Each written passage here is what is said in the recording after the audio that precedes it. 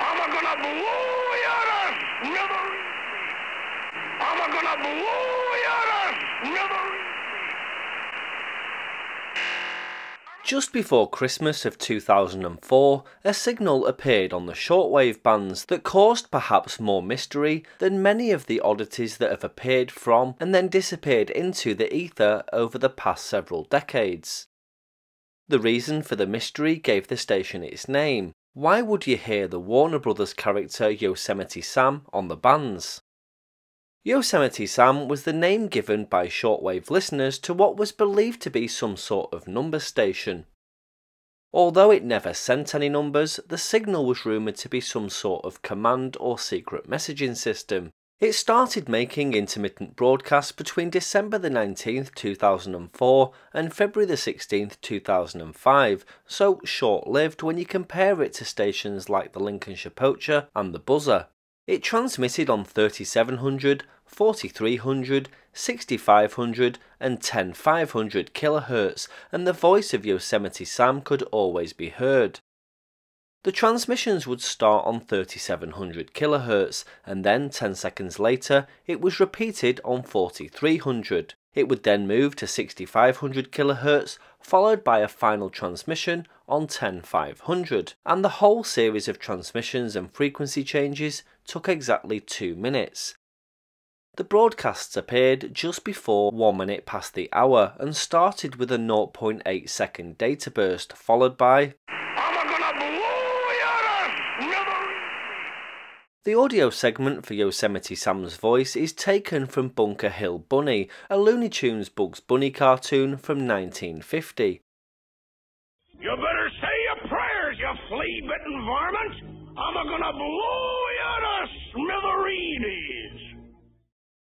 Theories suggest that the data burst was designed to send the first part of a message, and then numbers would have followed. They go on to suggest that due to no numbers being sent, the Yosemite Sam segment was just filler, but I find that hard to believe.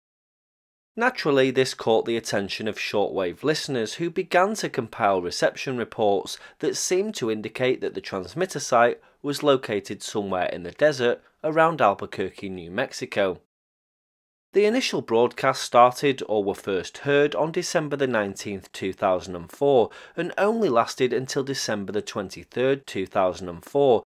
They later returned almost 1 month later on January the 14th, 2005 on the original frequencies plus the same frequencies as the time signals VVW and VVWH of 10 and 15 MHz. So here's where things get interesting. The use of 3700 kHz was probably not the wisest choice for transmissions of this nature, since it falls in the middle of the 80-metre amateur band, and its use attracted the attention of 2 licensed hams living in New Mexico, Mike Stark, WA5 OIP, and Mike Langner, K5 MGR. Interestingly, the FCC monitoring station did provide an approximate area that the Yosemite Sam signal was coming from, and the local official observers and section manager were notified. On Wednesday the 16th of February 2005, the 2 US amateur radio operators decided it was time to track down the signal. They quickly realised that the signal began to grow stronger as they headed west, listening on a mobile radio setup. Then they shifted to a Potomac field intensity meter with a shielded loop antenna. Using this, they quite easily and quickly located the offending transmitter at the Matic facility on the Laguna Indian Reservation in New Mexico. Part of Laguna Industries, a Native American business, the Matic Center is an acronym for the Mobility Assessment, Test and Integration Center, a military facility used to develop advanced battlefield communication systems, and not at that time generally known to the public. The facility sits just north of Laguna, New Mexico, on Vietnam Veterans Road, and although there appears to be either a VHF-UHF tower or a stripped cell phone mast at the front, what's just up the road is what's interesting. They drove up to the building set just off the desert road and began to take photographs of the various towers, antennas and the building itself. A short way further up the road, still in the fenced compound, is what looks like the transmission site and likely the source of Yosemite Sam. Almost immediately, a man was spotted walking towards their truck, shouting and gesturing them to stop taking pictures and leave, which they quickly did.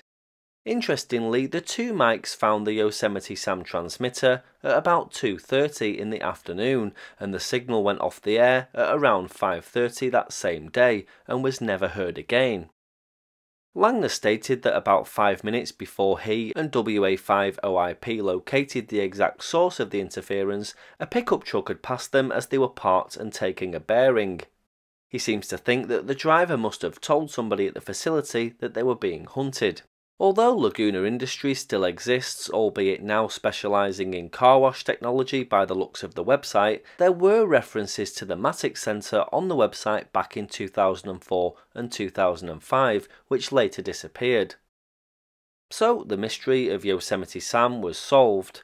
Well, not really. We still don't know the reason for the transmissions and why such a distinctive voice was used that would attract listeners immediately.